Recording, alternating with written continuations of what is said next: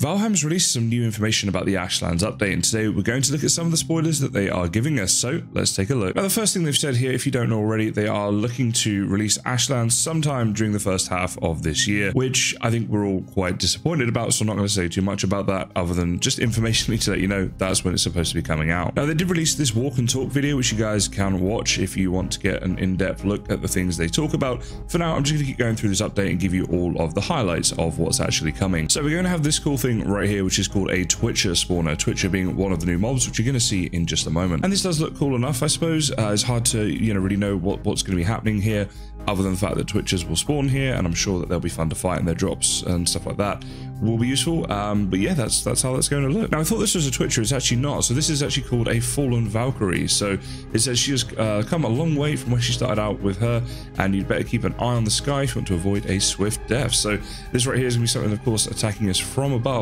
in the Mistlands biome.